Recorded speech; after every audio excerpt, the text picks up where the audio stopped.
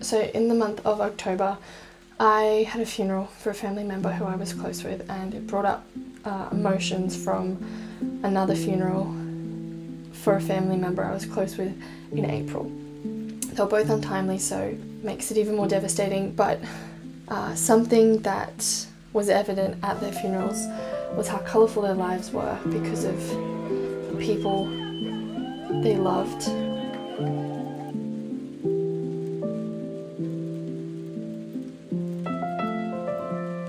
And how much importance they placed on the people in their lives.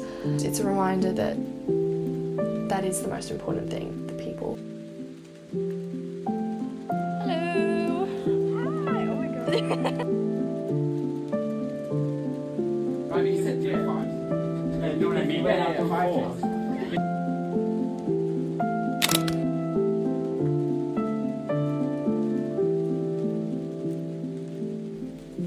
So what's the most important thing in the world? The people.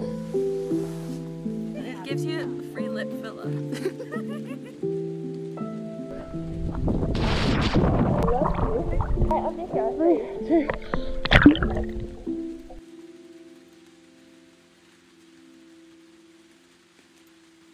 So, I also have an update on cameras. I'm using my friend Zoe's GoPro, and it's because if your algorithm's anything like mine, there's a lot of girls who use or have shots in fisheye or wide lens, which I love. I think it's really cool. But the camera that they use is the Canon Mini, Legiri or something. It's definitely Canon Mini, and it's discontinued, and because of its popularity it's almost 1,000 Australian dollars, which is completely out of my budget right now. So I'm really happy that Zoe has let me use this, and then it's a more affordable camera in the future. And also the GoPro is waterproof, comes with a waterproof case, which is perfect for summertime when I'll be spending more time at the beach, and I think this will be better for the kind of things that I want to film anyway. So yeah, that's my update on the camera.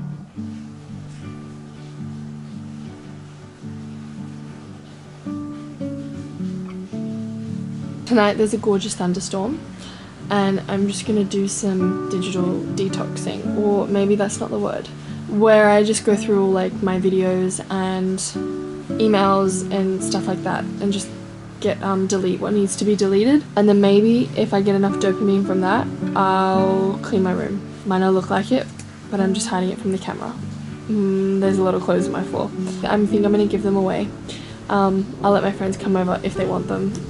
The plan is to sort what I'm ready to part ways with, and yeah, lots of little things. October is drawing to a close, and the busy season starts like from November. I've got some really fun things planned in November and December too, so lots to look forward to, but also lots to do up until then. That's where my headspace is at. Tomorrow I'm going with Hermione to a record store because it's closing down, which is really sad. It's going online and they're doing a sale for their last week, and yeah, I'm gonna go check it out. Maybe I'll get something, maybe I won't. I don't really have any expectations, but I do want to go before it shuts down. I think it's been in Brisbane for a really long time, so it's sad to go.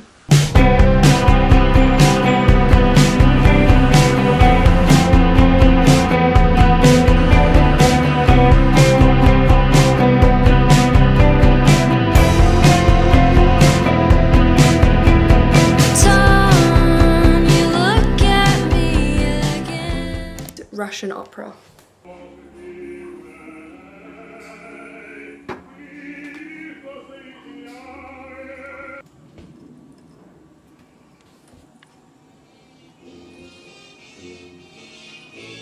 Okay, I think this is a win too. It's very maritime. Well, San Francisco.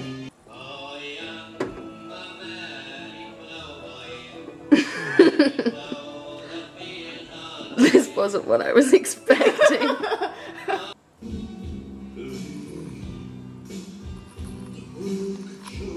Hello! Autumn leaves! This was very good.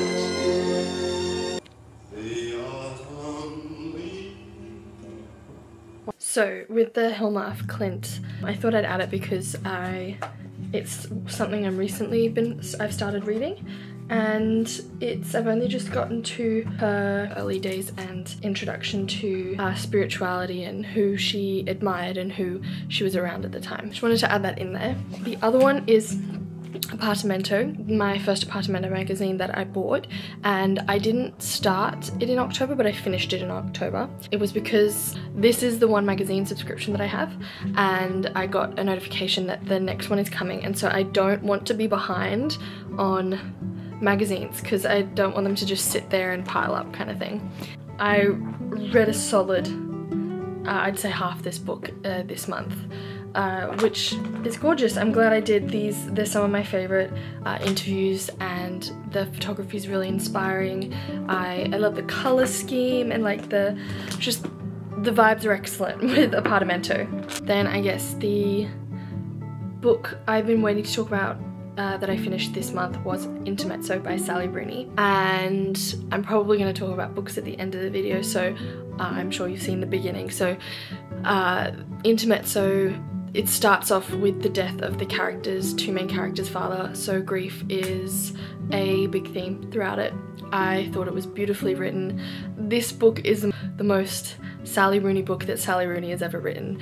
When she writes about humanness and love and big emotions, she doesn't frill it up. There's no honey in her words. It's just how it is, and I think that's what people love about her writing. I want everyone to read it. I think it's one of her best books. It's more like Beautiful World, Where Are You than her other two. I'm starting to think, if you asked me a year ago what my favorite book was, I would have said Normal People. But I think as I don't know if it's an age thing or maybe just my connection to the TV show, because that is hands down one of my favorite TV shows, second being Fleabag. I would say now that Beautiful World, Where Are You is my favorite, which I think is okay to change. So yeah, I really loved Intermezzo. And then the other book I read was an audiobook, Harry Potter and the Order of the Phoenix, which I've read twice, listened to another 4 times. I think that was my 4th time listening to it. It's just a comfort book. I only own Half-Blood Prince, Order of the Phoenix and The Deathly Hallows as an audiobook, so they're the 3 that I rotate. When sometimes music is too stimulating when I drive, I'm too exhausted and I don't want to pick music. I usually will get into the car and like cue the songs I want to listen to. So I should probably make more playlists, but regardless, if I'm too exhausted to choose or make decisions, I just put on an audiobook, and I love that, or when I'm going to sleep. So yeah, that was the other book I read.